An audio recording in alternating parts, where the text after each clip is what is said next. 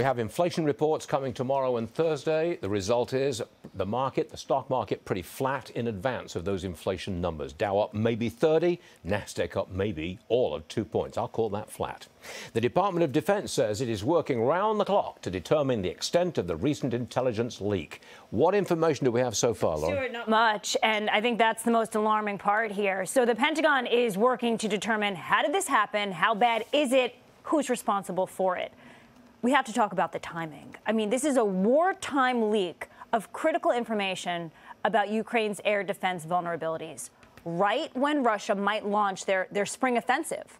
Ukraine is betrayed here. Why would they ever trust us with intel, right? I mean, that's what you can take out of this. John Kirby cannot confirm if the leak is contained or if it's an ongoing threat. The Department of Justice launching a criminal investigation. Was this an inside job, or is someone else, another entity, to blame? We do not know. Raises the anxiety level because there's maybe more to come, and we don't know what that more would be if it comes. Jennifer Griffin at Fox is reporting that this could be worse than WikiLeaks. Ouch. All right.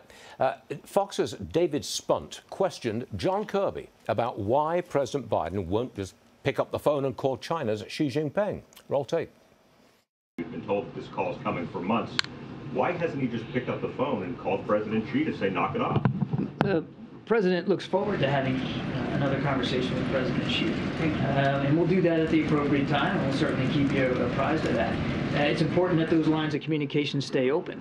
The tensions are certainly high right now. We'd like to see this relationship get onto a better footing. And when it's appropriate for the two leaders to talk, then that'll happen. Joining us now, Lieutenant Colonel James Carafano with the Heritage Foundation. This is there's a lot of war talk around at the moment. To me, it's ominous. Do we look weak? Yeah, asking if our enemies think Joe Biden looks weak is like asking if Hannibal Lecter eats meat. I mean, really, is that a question? Okay. So we're not doing anything by the looks of it. We won't pick up the phone and call Xi Jinping. Well, it doesn't seem like we're doing anything. Well, for the simple reason he won't answer the phone. Look, here's the reality. Strategic ambiguity is not ambiguous at all. The United States and China both have vital interests in Taiwan. The status quo actually serves both those interests. So for either side to upset that creates a lot of risk that could be really disastrous for both sides. The United States still has a military that China has to contend with.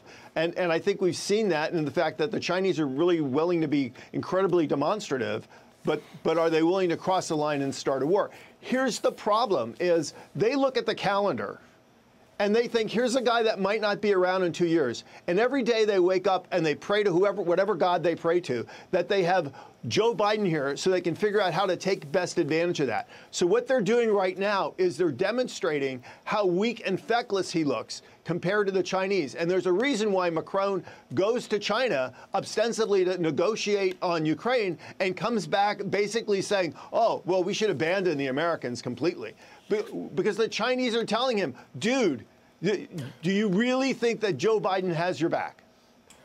Do you think Europe's walking away from the U.S.?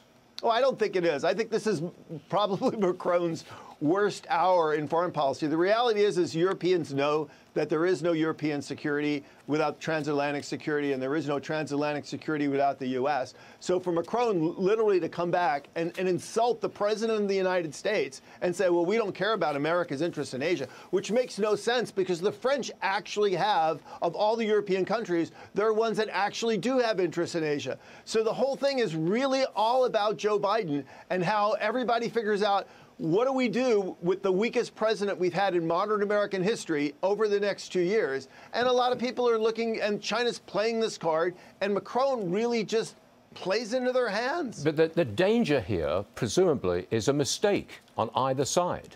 I mean, we're lined up against each other, a mistake on either side, and you've got an escalation, and who knows where it goes.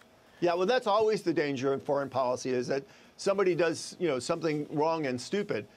But this is where, what's the margin of error here? And it really comes back to the U.S. military. The U.S. military capability is the insurance card against things really spinning out of control. So again, it comes back to Joe Biden. Look what he's done the last 2 years in the U.S. military, how he's prioritized green energy and diversity policy and everything but military readiness, and how he's introduced ridiculously flat budgets that don't really address dealing with the rising China threat. And the Chinese just look at the numbers and they say, not today, but look down the road. 4, 5, 6, 7 years, America's a paper tiger then.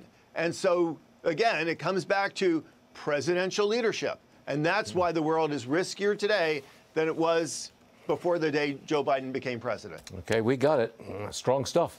Mr. Carafano, thank you very much. Colonel, sir, thanks very much for joining us this morning. We do appreciate it. Thanks a lot. Thank you, my friend. Now,